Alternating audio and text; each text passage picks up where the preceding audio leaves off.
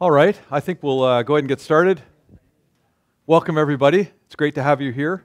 Again, I want to, before we get started, thank the Global Institute for Water Security and also the Global Water Futures Project for underwriting this lecture series. And also remind you of our speaker next week, Roy Brower, speaking on water economics. Roy is the director of the Water Institute at the University of Waterloo, so he'll be our speaker here next week. But today, it gives me great pleasure to introduce Ying van Reinfelder. Ying is a professor at Rutgers University in the Department of Earth and Planetary Sciences. She obtained her PhD from Utah State University back in the early 1990s, was then postdoc at MIT and then Princeton, working on some very important work on representative elementary areas that I know affected some of my early thinking about watersheds. She took an extended maternity leave. We heard about some of this today talking with the postdocs, and it's been so interesting to see her career progression.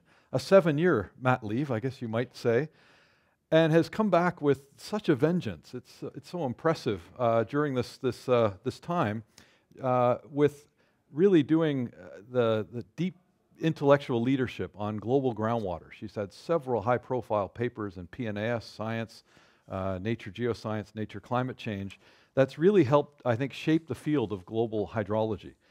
She's very active in terms of service to the discipline. She's involved with the National Academy of Sciences Committee currently on future water resource needs for the nation. She's on the NASA Earth Science Advisory Committee currently. She's been part of the board of directors of COASI. I think that ended a few years ago. I really appreciated her service to AGU, being on the Hydrological Sciences Awards Committee. She's involved with several journals. She's a co-editor of HESS, Hydrology and Earth System Science, something the students are all working on now with their reviews that they're uploading soon, and has been an associate editor for Hydrological Processes. So it's really a real pleasure to have Ying with us. She's going to tell us about some of her work on the Earth's critical zone and groundwater generally.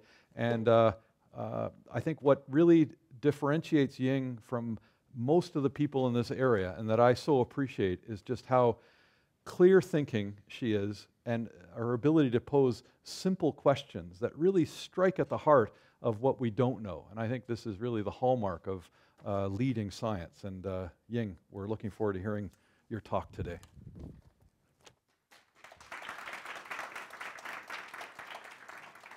Thank you, Jeff, for that very generous introduction. And it's my immense pleasure and an honor, and I'm humbled to be here with you today.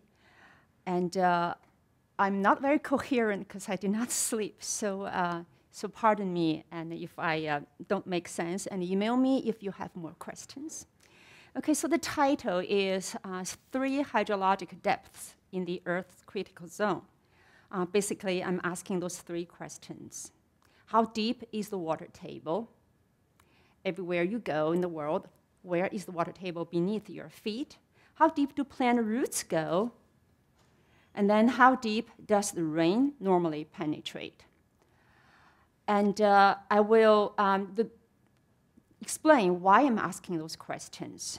But I also want to emphasize that there is the global view that I want to take. And for 3 primary reasons. Number 1, these 3 questions are really motivated by global issues. Number 2, I happen to be visiting a global institute, so I know I'm safe here talking about global problems. And thirdly, I put a hill slope here from the ridge to the valley and the planet here, 2 very different scales on the same page, because I hope to make a point at the end of the talk that hill slope hydrology is the basic alphabet of global hydrology. This is where it starts. This is the building block. Okay, so a little bit background on why global views, why these 3 depths. And I was trained as a hydrologist And at these scales, vertical columns, hill slopes, and the small catchments, as most hydrologists are trained. And we have a lot of ideas how water flows on the landscape. But it's not what described in these global models, large river basins at continental scales and the planetary scales. There is a big disconnect. And I noticed this disconnect when I came back from extended leave, and I really wanted to do something new, something of my own initiative. And so I started reading, and naturally, global change, global environmental change, in the present, in the past, in the future, floated to the top as the most pressing issues we face today. And there's little question that we humans, through many actions, are conducting a planetary scale experiment with Earth. This is temperature warming. And going along with our global problem, we are also capable of making global scale observations. And this is the MODIS Satellite Vegetation Index. We can monitor the productivity of the whole planet at 250-meter spatial scales and 4-day temporal scales. And pertaining to water, and we have this GRACE satellites that monitors the loading and unloading of water on the continent.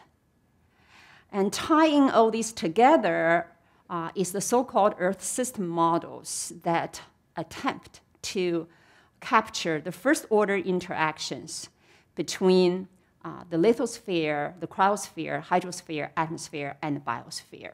And these models are becoming increasingly capable and powerful. And as shown here is an NCAR climate model simulation of the vapor transport in the atmosphere. You see water vapor rising from the land surface and from the ocean, and moves north and south poleward transport and rains out in those orange blobs. And in the ocean, we also have incredible capabilities to, it's not coming up, of simulating the ocean currents to astonishing degrees.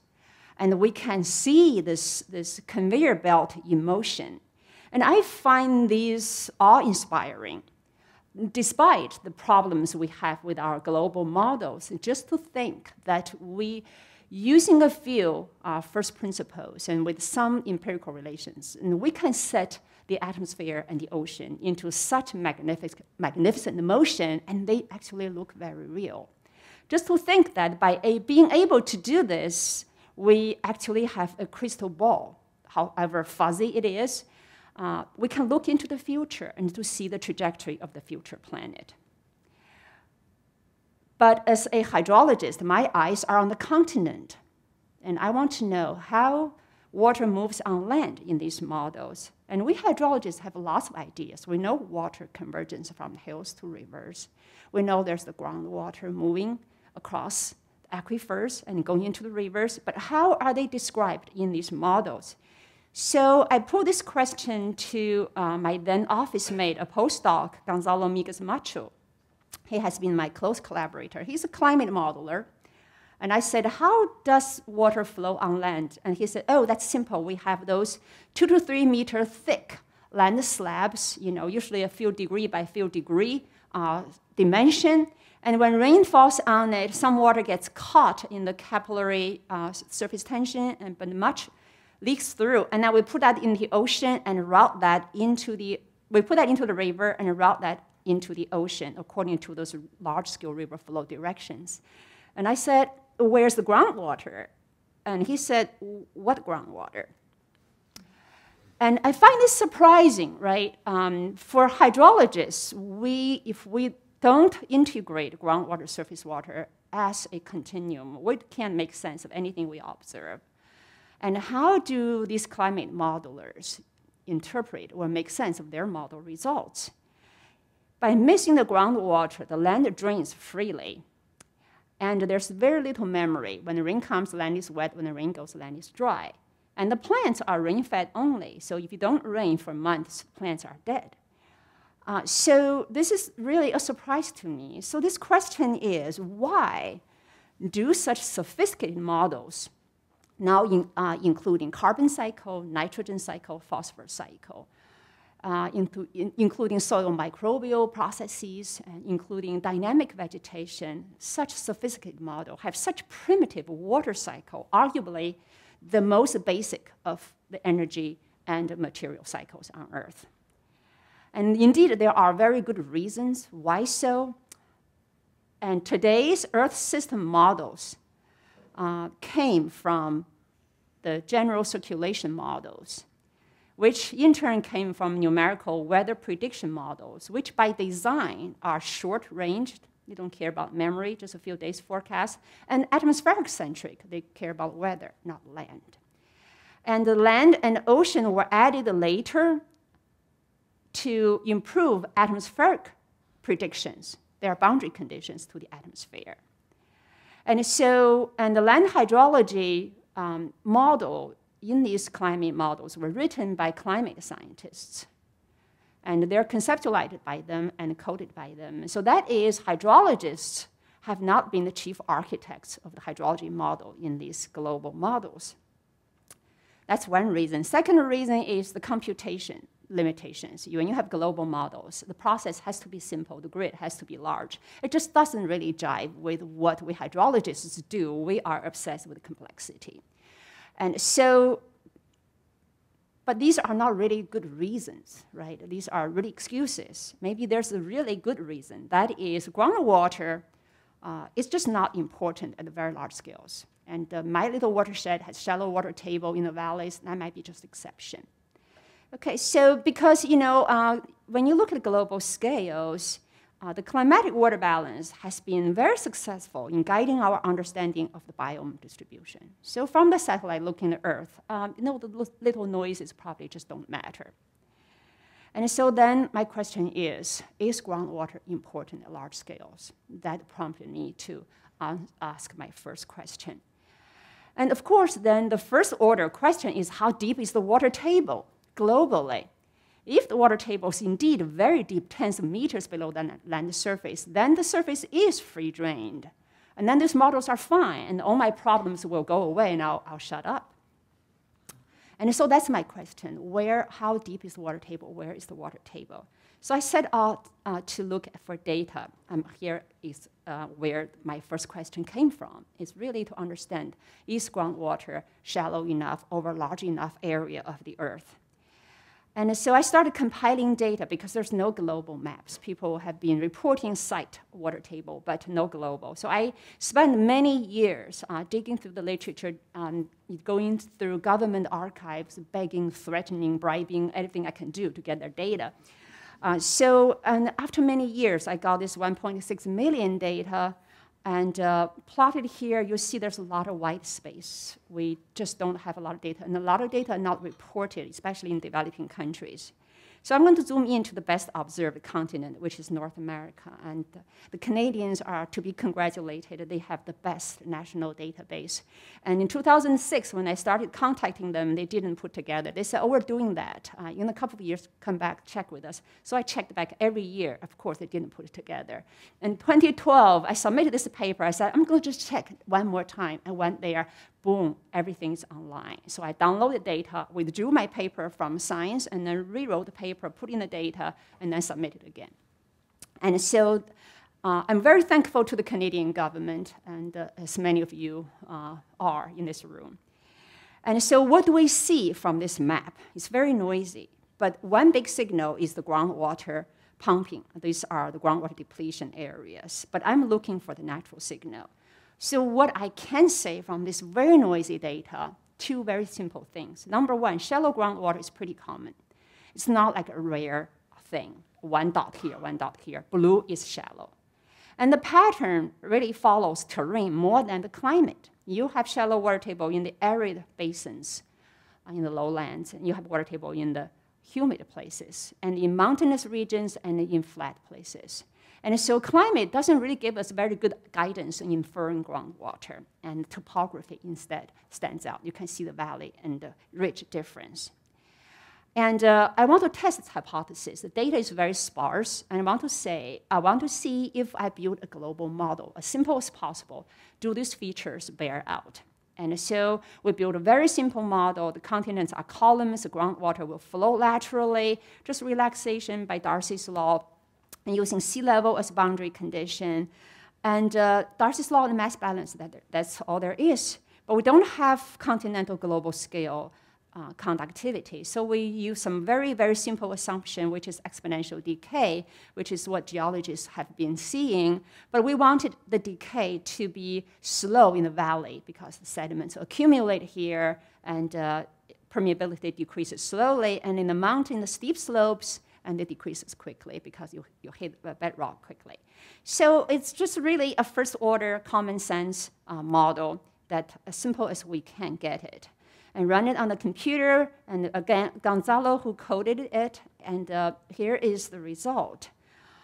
And of course, this is all wrong, right? We don't have the real geology in there, but that's not the point. The point is my question, are there large fractions of the Earth's surface where water table is very shallow, the land is not freely drained, and the water table can actually influence atmospheric processes by influencing evapotranspiration.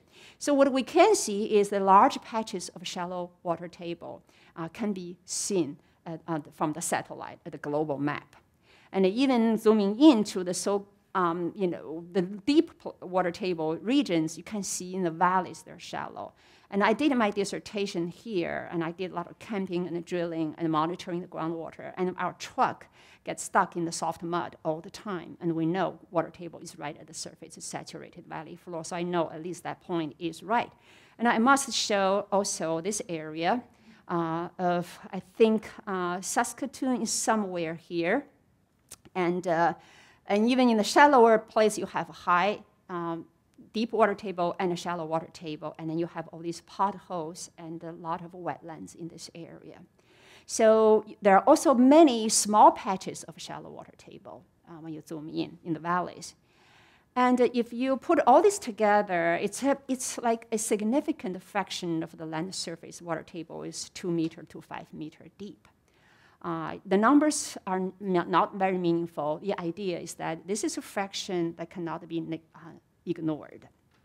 And so to convince the climate modelers that this is important, it has to matter to evapotranspiration, to carbon cycle, et cetera, to influence the atmosphere. And then the question is, can plants reach groundwater? Is the groundwater shallow enough for the plants? But then that also depends on how deep the roots are. If the roots are deep, then shallow groundwater is not necessary. Deep water table will be important. So that led me to asking the second question of my talk, how deep do roots go? Which is really the other side of the same question. They have to meet in the middle. Okay, so I started my second question, that's how deep do roots go? And plant roots are really, really difficult to observe. And when we dig out roots, we basically kill the tree, and we cannot see the dynamics. And it's very labor intensive. And yet roots are so important in itself. And deep roots will give plants more resilience to fire, to drought. Deep roots will slow down erosion and enhance weathering. And the deep roots will enhance life in the soil because they're the base of the soil food chain, food web. But we don't know very much about it because it's so difficult to observe. And that's a very bad combination, right? Something's important and we don't know very much. And so I started looking for data again. And the place to start is the synthesis put together in the 90s by Rob Jackson's group. These are plant rooting depths on the vertical. On the horizontal is the biome. So they organize the rooting depth by the biomes. And in tundra, you have shallow roots. Agriculture, you have shallow roots. This all makes sense. In tundra, there's a frozen soil below. And in agriculture, the plants start from seeds each year. Doesn't really have time or no need to go deeper. But what really stands out is this huge range in the arid and the semi-arid and the seasonal climates. You have here in the tropical grassland savanna, seasonal, you have 1 meter to 68 meter. That's a huge range. So what explains this? Huge range within the same climate system, within the same biome. Age, species, of course, but this is a huge range. And plants, roots, see the local soil moisture. So my hypothesis is that the bumps and wrinkles on land that reorganize the hydrology, so you have wet patches and dry patches, must be some of the sub-climate scale variability that causes root to change. If you think this through, along a topographic gradient, and the water table is differentiated, deep here and shallow here. And if you have rain infiltrating from the top and then groundwater capillarized from the bottom, you have 2 ways of wetting that soil profile. And if you are a plant on the high ground and the water table is too deep, you don't know it exists. And so you utilize the rain that penetrated the soil. You utilize the soil profile that's wetted by rain. And there are so many examples of those. I'm showing you one in the Negev Desert in Israel. And the roots, here's a woody shrub. The roots are 10 centimeter deep, but 2 meters wide because they don't sense the groundwater. They spread out to capture that rare and precious rain and capture as much as they can. But further down gradient, somewhere further down gradient, these 2 wetting zones might be very close to each other. And if you have occasional deep infiltration events, and that can lead roots to the deep wetting zone. And here's an example of the root systems of a eucalyptus tree in Western Australia. You have a shallow cluster that uses rain in the wet season, and a deep cluster right above the water table, 15 meter deep, using the groundwater in the dry season. This is a place that you have very strong dry season. This is a Mediterranean climate. In the middle, just the pipes transporting the water. And further down, you will have no water limitation on the 2 wetting zones, and something else has to be determining the rooting depth. And further down, you're going to have a seasonal water logging, and the roots don't like to go below the water table. There's no oxygen, they can't breathe. And so shallow roots are very commonly observed. You hike, this is in Oregon. This is in the Amazon lowlands. You have 30 to 50 meter tall trees with roots only 10 centimeter deep. And they have those buttresses and stilts to provide the structural support. And further down, when you go down to the permanent water logging, and you have plants that are adapted to the special conditions. They don't care. They are decoupled with the groundwater again.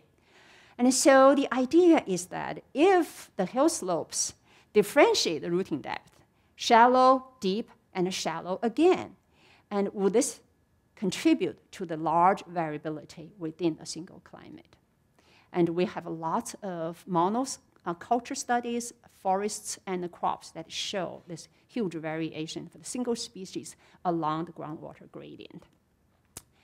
And so to test this hypothesis, I want to collect rooting depth as much as I can. So I spent 5 years digging through literature to find rooting reports as much as I can get. So I have this gigantic Excel sheet recording vegetation and the maximum rooting depth, not just climate, but also topography and drainage conditions and the soil, basically the hydrologic conditions.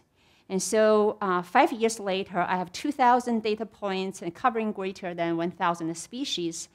And so here is what looks on a global map, not very much. And if you look at the distribution, it's really skewed. And 1 meter, 2 meter is the peak. Is this real? It seems to be a convenient place to stop for the root excavations. All trenches go to 1 meter or 2 meters just for convenience. Many of them don't really follow all the way. And then you have those very deep 70 meters and 52 meters. These were accidentally discovered. So I think deep roots probably undersampled. We're not looking for roots. We're looking drilling groundwater wells, etc. We found those plump, juicy, live roots. So to test my hypothesis that hill slope hydrology drives rooting depth, I plotted all my data against the precipitation, and the vertical is the rooting depth. And this is in the log scale. At any rainfall, you have 3 to 2 orders of magnitude rooting depth difference. Here's the soil texture, very fine to very coarse. at any soil texture, you have a wide range. Here is the depth of the barriers, either bedrock surface or soil hard pans. And half of the samples penetrated the soil, the roots, the bedrock, and into the fractures. There are a lot of fractures in the broken rocks in the saprolites. And then these two plots are plants. And here's by growth form or the plant functional type. And then again, there's pattern. I rank them small or herbaceous plants have shallower roots, and the large woody trees, especially evergreen trees, have deeper roots. There's a pattern. But again, there's a huge range of variability. And by the species, this is genera, 30 most observed genera. And again, it's a very, very good pattern. But again, there's a huge degree of phenotypic plasticity within each genus. And when I plot them against the water table, the relationship is quite significant. And the points above are the roots above the water table. The points are the roots below the water table. But they are clustering around the water table. So why? Because this is what we call the groundwater push and the pull. So this is the push. If you're in the valley, groundwater is very shallow, pushes roots shallower to avoid the anoxia. And here, if you are deep, but not too deep, within the reach, and its roots are pulled deeper. And this push and pull make the data points tighter. And this push and pull is best illustrated in this little book called Tree Roots in Eastern Nebraska. Those were 46 trees of 37 species excavated in the 30s to study why some trees lived, why others didn't. They are planted there as windbreakers. And so this was to create jobs in the Great Depression when people had no work to do. And the data were collected and painstakingly, pages of drawings put in a box and lost until in the 70s somebody discovered a box of papers and stapled them together, made it into a little book. I don't even remember how I found it, but I emailed them and they sent me a copy. So I have this little copy. It's not even officially published, but pages and pages of drawings. You have the same species. Here's plain cottonwood. Same species, but different water table, 14 feet deep and 2.5 feet deep. Roots went to the water table. And here is Siberian elm, water table, 16 feet and 6.5 feet. Again, water table is where the root ended. And so when you put all these data together, the data went into 3 clusters. This is deep water table, and then deep roots. So you have this cluster that's sitting on the hilltop that just doesn't know there's a groundwater, so they're completely decoupled. There's a wide range. It doesn't matter where the water table is. And here's a cluster that are pulled closer to the water table. And here's a cluster that are pushed shallower by the water table. And this is a small geographic area, and the rainfall is the same, and the soil texture is all silty loam, and the groundwater varied hugely, and from 0 to 25 meters. And that really brought out the groundwater influence. And so emerging from all these observations is a new conceptual framework to understand root behavior. So on the vertical is the climate that people have always been invoking. On the right, now on the horizontal is topography. We add another dimension to it now. So you have arid climate with pulses of rain, and you have seasonal climate that gets a lot of rain, but concentrated in the wet season. And you have this place that rains constantly. And if you are on the high ground, this is the ridge top and the valley bottom. If you're on the high ground in the arid climate, you only see the shallow infiltrated soil wetness, and that's the only thing you know, so your roots are like that. But somewhere further down on the terrace, for example, the water table can be sensed by some deep infiltration events, and then you grow those dimorphic roots that are widely reported. And then if you are in a wetter, seasonally wet climate, their soil is wetted to a deeper depth, so the roots would use all that water possible. And again, downstream, somewhere you can use, in the dry season, use the groundwater. And in the always humid climate, it rains constantly, there's no point for roots to invest in deep water. They are smart. Roots are really smart. And we treat roots in our models 1 meter for old herbaceous plants and 2 meter for old woody plants. And if I were a plant, I would be so insulted.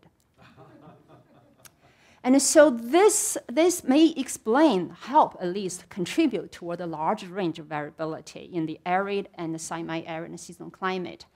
And you have this polarizing root behavior, very shallow, very deep, very shallow, very deep. But because they reflect the polarizing soil hydrology with versus without groundwater. And so this is all good and well, but the majority of the land surface is really on the high ground. Groundwater is not really accessible. I'm the first to admit. I've been arguing for the importance of groundwater, but I know much of the highland earth does not sense the groundwater. So that led me to the question, how deep does rain penetrate? They are governed by the rain penetration depth. So I wanted to now focus my third question on rain penetration depth to explain the global patterns of rooting depth. So that is, water table led me to rooting depth. Rooting depth now led me to the rain infiltration depth. And so there's the third depth that I want to cover. Okay, so I'm just beginning to do this, and I hope to compile data again. There are some observations of soil moisture, chloride, and isotope profiles. I want to create those global dot map. That's where I start. Make a dot map, and then connect the dots, and get some idea of what is the big patterns. But before I do that, it's going to be many years, and I don't want to wait for that long before I do the next thing. We have some intuitions, right? If you have very high intensity and short duration rain, combined with a very fine texture soil, you're going to have shallow infiltration. On the other extreme, if you have low intensity, those slow drizzling rain, steady and slow rain, and a coarse soil texture, you're going to have deep infiltration. So these are some of the intuitives. So my question is, can we say something about this without waiting for another 5 years to get the data? And understanding the depth of the rain penetration has a lot of implications. One of the implications I think is relevant here is they may help in explaining the two water worlds. A really exciting discussion and concept spearheaded by some of my colleagues sitting in this classroom.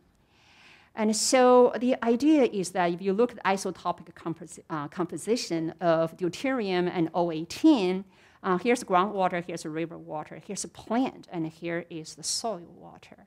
And the plant water is different from river and the groundwater, but it's closer to the soil water in the vadal zone that are fractionated by soil evaporation.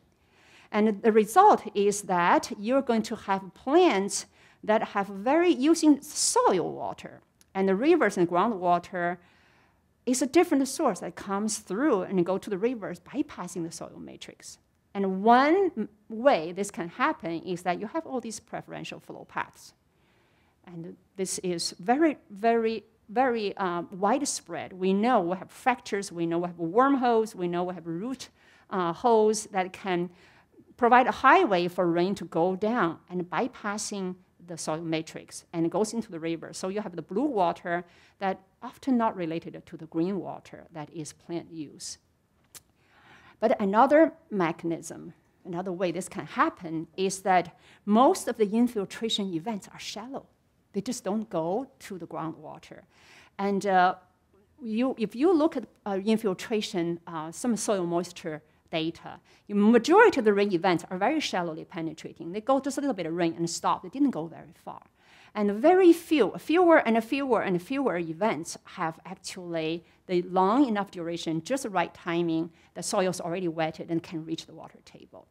So then this would also explain, because only during the recharge season when you have a lot of soil water and a lot of rain, and that can reach groundwater. Most times it doesn't reach groundwater. It really just stayed the soil and got sent back by the atmosphere.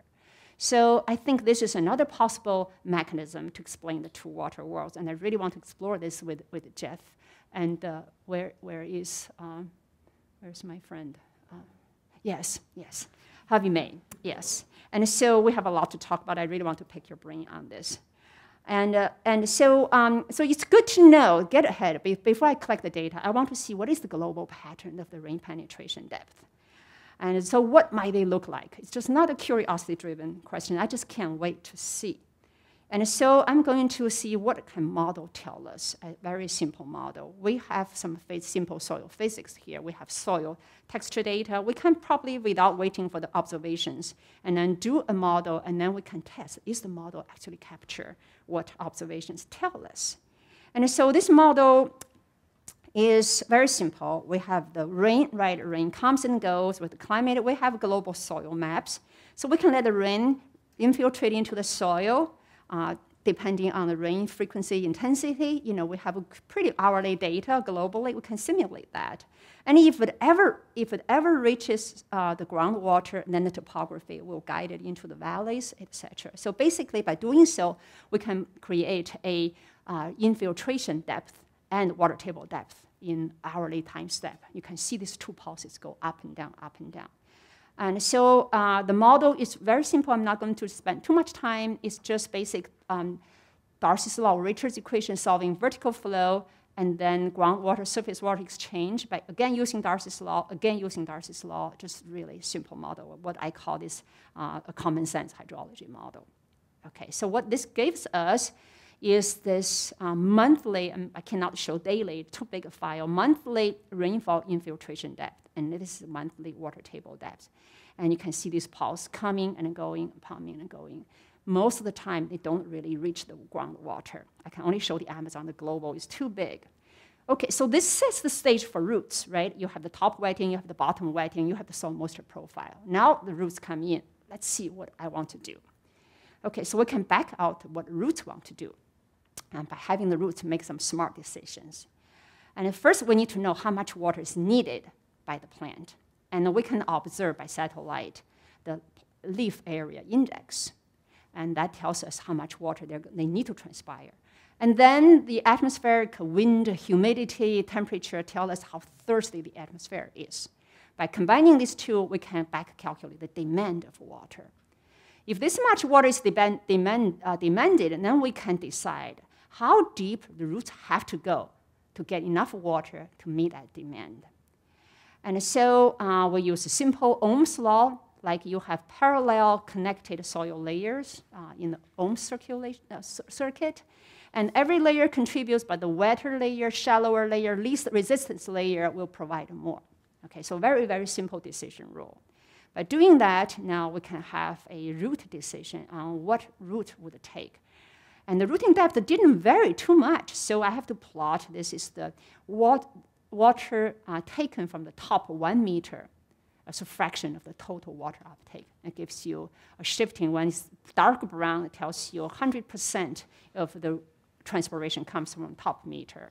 And then the white shows you 0% comes from the top meter. It gives you a sense of the shifting of the water uptake from the plants. And so there are a lot of features on the co-evolution of the three, and I won't have time to talk about. I have to move on. And if you zoom into the rooting depth, this is uptake depth over the South America continent. If you go to 1 point, and you can see the time sequence on the horizontal is years. And so you can see the infiltration. And here, the blue line shows you the infiltration depth. So the majority of the year, it does not reach the water table. Only like 2 months it reaches the water table. And then water table, boom, rises in response to that. And so this tells you that much of the infiltration didn't reach the water table and got pulled back up into the atmosphere. This could be a mechanism explaining the separation of green and blue water. And here's the water table rise, and here is the plant water uptake from different layers. And so it gives you a window on the possible dynamics and interactions. And again, this is just a model. I fully understand that. And then another point I want to show is the Western Australia, that dimorphic root of eucalyptus. And the model shows something like this. The rain is very shallow, never penetrated very deep. The groundwater here is recharged in the uplands. You know, there's a big scarp on Western Australia that recharged the groundwater. So groundwater came, and then the roots sense that. So you have the dimorphic roots in the dry season. A deep cluster of uptake kicks in to meet the demand. And so here is the promised 3 hydrologic depth of a global view. And there's a whole lot of information here. I won't have time to explain. But this can really be useful in understanding many global processes. And this is the infiltration depth. This is a 10-year model simulation mean from 0 to 40 meter. And this depth, combined with the groundwater table depth, and combined with the rooting depth, can tell us a whole lot. For example, nutrient cycle. How deep does the nutrient get leached by rain, washed out of the soil? Versus how deep the plant roots go and bring that back up again. So we can't close the nitrogen cycle because we really don't know how much the nitrogen is lost from deep rain infiltration. And maybe it has something to do with the separation of 2 waters. How often does the infiltration reach the water table? That will help us to shed some light on that question. And soil carbon pool, how much carbon is stored in our soil? That has a lot to do with rooting depth. The variations is huge on different estimates, how much carbon is in the soil and how quickly they turn over. And how deep is the soil? Soil is really defined by biological activities. When roots go down to previously sterile sediments, it brings in composers and decomposers, consumers. It really starts the whole ecosystem. So defining soil depth is really a question defining rooting depth. And the plant biogeography. And this is the hydrologic environment. Where would the plant choose to live? Can they survive? And wetlands. We have a lot of problems in the city of simulating wetlands in those global models because we don't have drainage problems. All these processes are hugely important on Earth's system evolution. And they are fundamentally regulated by hydrological processes. Those are the core processes. And these hydrological processes are not climate determined. They are climate plus terrain plus life. They work together to define the hydrology. So the water cycle I wanted to say is that hydrology, this one got mixed. The water cycle is really the most basic cycle. Once we know the water cycle, we can constrain many of the processes deeply relevant, cared by the Earth system modelers. Okay, lastly, I want to talk about one feedback, when the 3 surfaces co-evolve. And so when we have a water table now determined by the smart roots, this is the most recent model and paper we came out with smart roots, that roots respond to infiltration depth from the top and groundwater depth from the bottom. And this is the resulting mean water table. And in 2013, we had a paper out without smart roots. Roots were dumb, 1 meter for herbaceous, 2 meters for wood. And so we have water table like this. And when we actually have smart roots, we have much, much deeper groundwater table, of course, because they are now allowed to go down there to find their resources. Plants are not put there to die. They survive because they know how to. And so there's a big difference.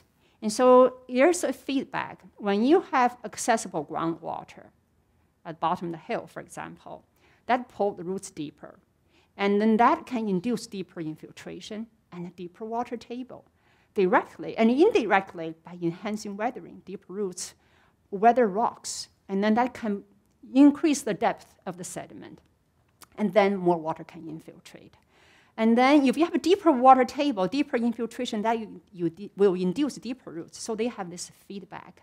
Through this feedback, we can have a much, much deeper critical zone. And so the question is, does deeper roots equal to deeper critical zone? And this has implications to the evolution of the plant and the continent.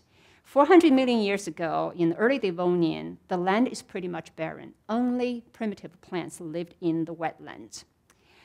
And by the end of the Devonian, and above ground, you have those little Cooksonia had become Acupiteras. Those are evergreen. Those are conifers and basically gymnosperms and progymnosperms. They are big trees. And below ground, you have very simple single-cellular rhizoids. Now you have extensive root systems. What drove the deep roots? And this is a key question in understanding how the critical zone evolved. And so if you draw a cross-section from the ridge, barren ridge top to the valley, and this is what you will see, and the bedrock, and a little bit of sediment in the valleys. And if you're a happy little horsetail plant, wetland plant, one moment is you're in water, you're very happy. Next moment you are high and dry because water level fluctuated back then, just like it fluctuated now. And so what do you do? Okay, so the characteristic feature of wetlands is the shallow water table. And you have water stress, but you also have an easy solution. And that's a perfect combination for innovation. So if you happen to dip your feet deeper to tap the deep water and you get deep roots, you can survive the dry season. And then you will be bigger next year. And then you would want more water. And then you would dig your roots even deeper. And by doing so, they can increase the soil depth. And so I have been collecting root fossils. And I have now tons of data points of fossil roots. And then they have the same kind of sensitivity to water table just as today. And then they go down to reach the water table and then bend sideways to avoid water table. And they did that back then. And so if this bears out after I finish my data collection, then there's the hypothesis that the groundwater root interaction and the feedback may have initiated a wave of weathering that moved the plants upward, moved the sediments upward. Deep roots will hold soil, prevent erosion. Deep roots will weather, and then will release more nutrients. And then they're bigger plants, and then they're hungrier and thirstier. They need more, and they get dig deeper. Okay, so I'm working with my colleague, a paleontologist in Stanford, to really test this hypothesis. Because after all, if you look, this is the time evolution, right? Which is very similar to the spatial sequence. When you look at the hill slope scale, the early plants live in the valleys. The modern plants live in the hills. So you have a strict correspondence of time and space in here.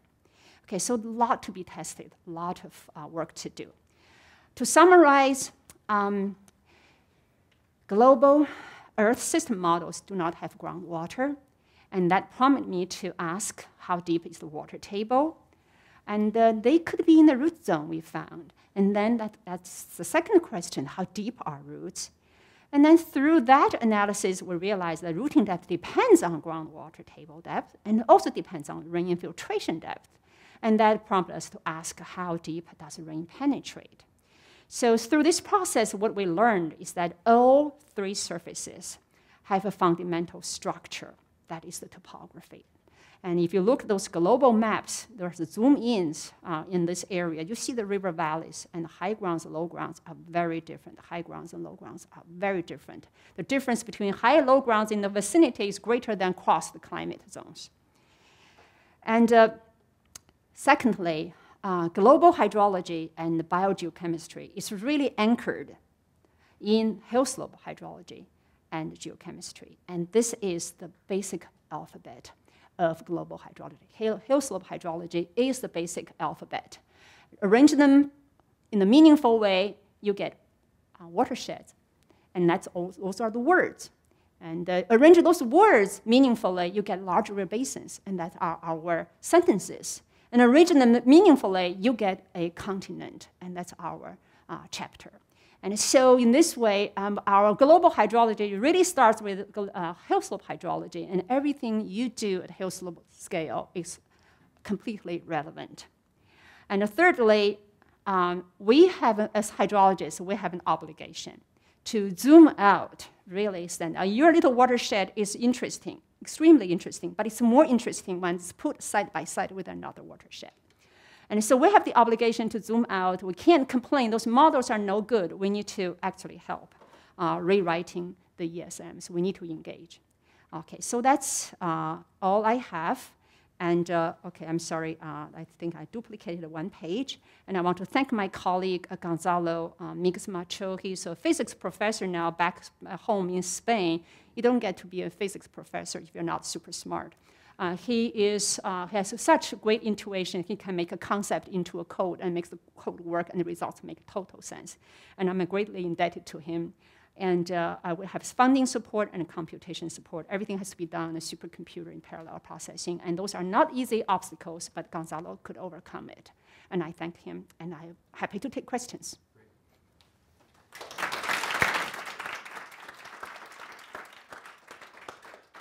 Well, thanks, Ying. That was really an extraordinary talk. Thank you very much.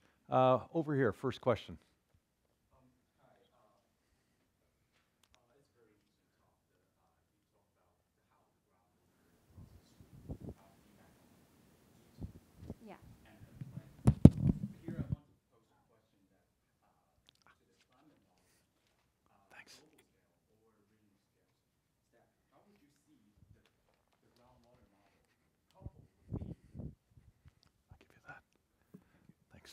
So how would you see the groundwater model that's coupled within regional or global ESM or climate model? Because they're really working on different scales and different resolutions.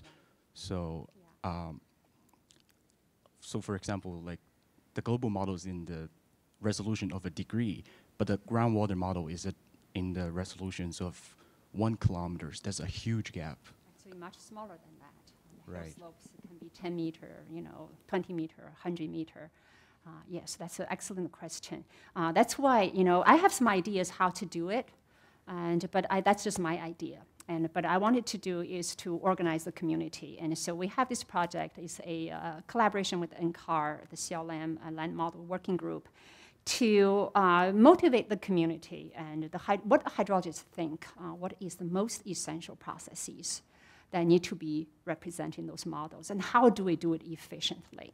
So there's a lot of ideas. There's a synthesis project going on right now to really pull out the collective wisdom of all hydrologists, not just myself.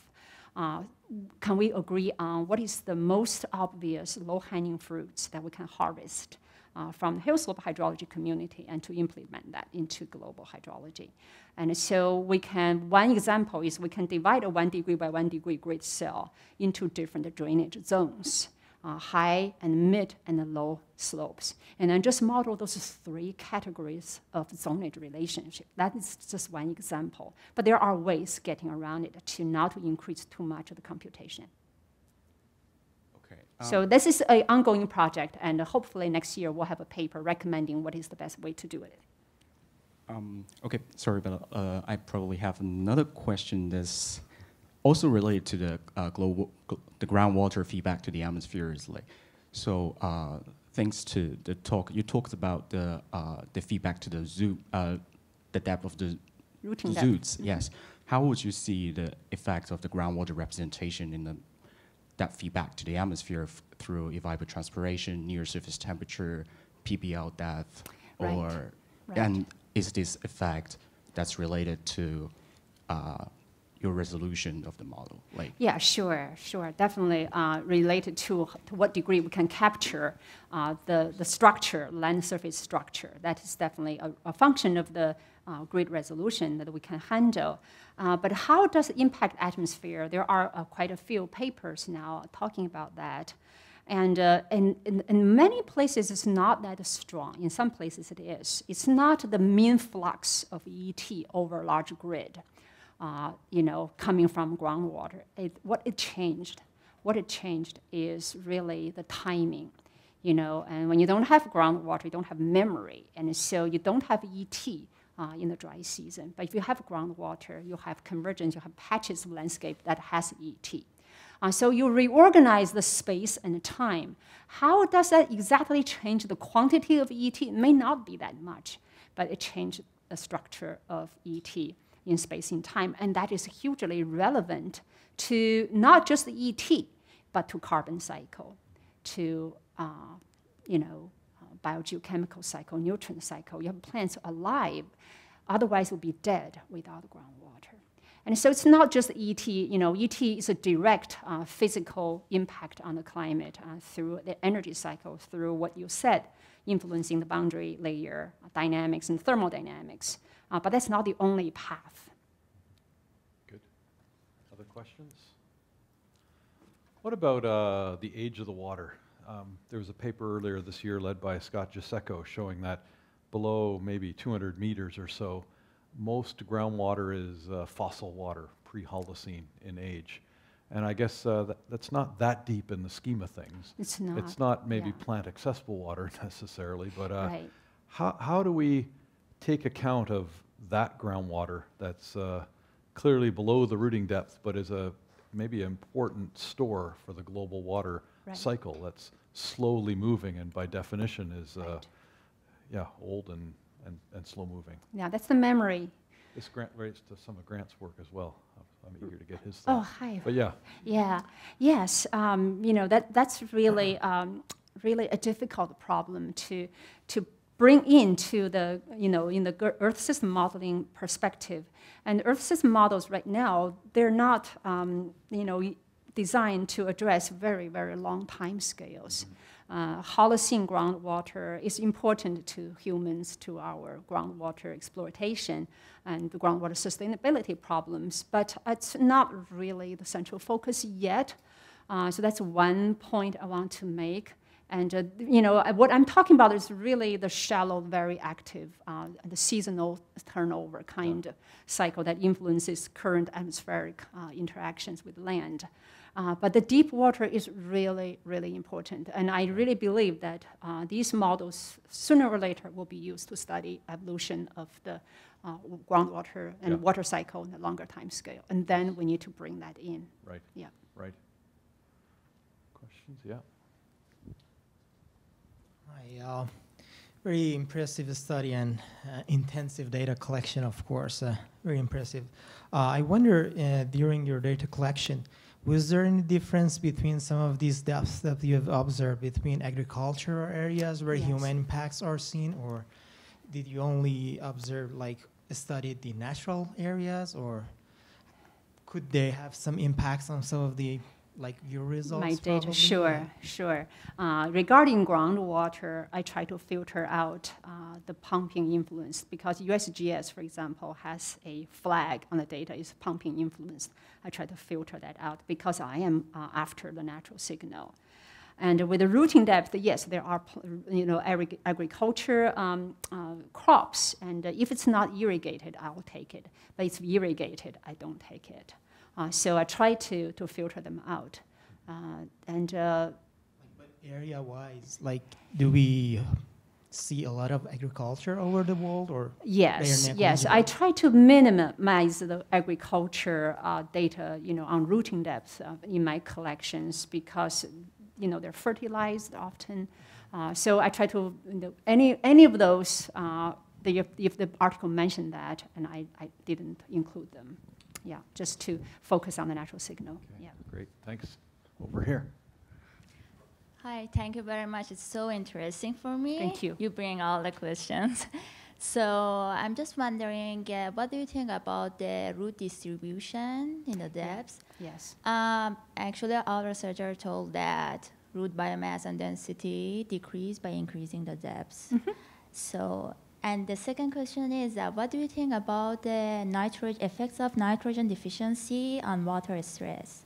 I mean, do you think that nitrogen deficiency increase the plant resistant to water stress or not? Yeah, let me see the first question.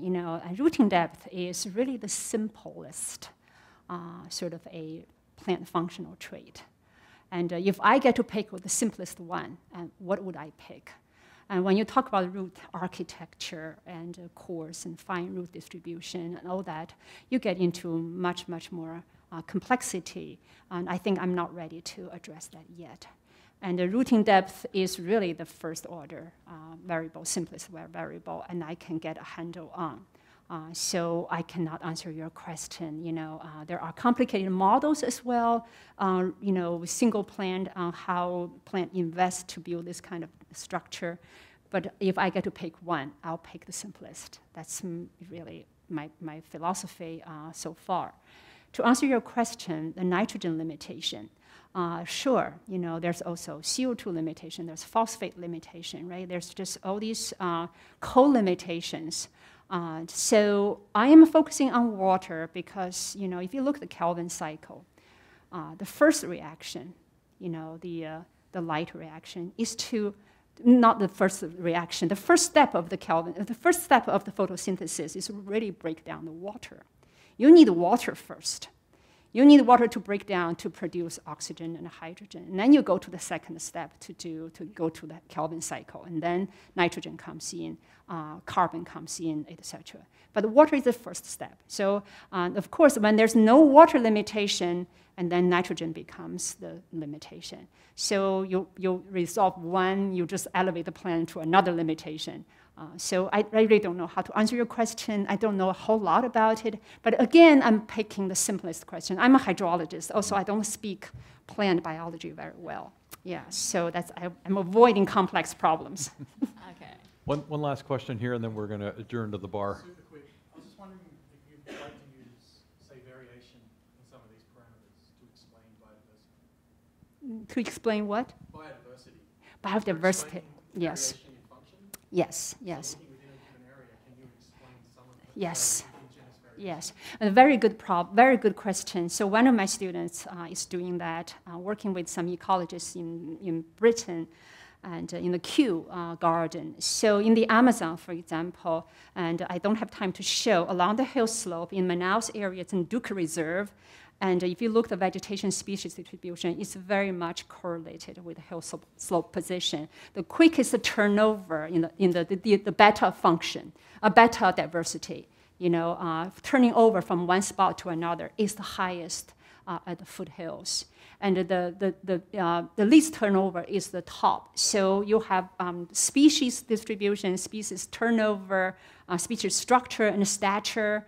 They're all very much related to the water. Yes, there's a lot of study. And I cited some in the paper that we sent to the grad student to read. But there's a lot of research going on. It's just really taking off right now. Yeah. Good. Well, we're 25 minutes to the hour, so I think we'll end here. I want to thank Ying for really a terrific visit today after a harrowing journey getting here.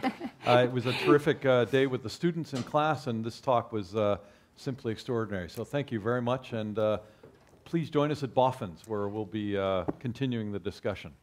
Thank you.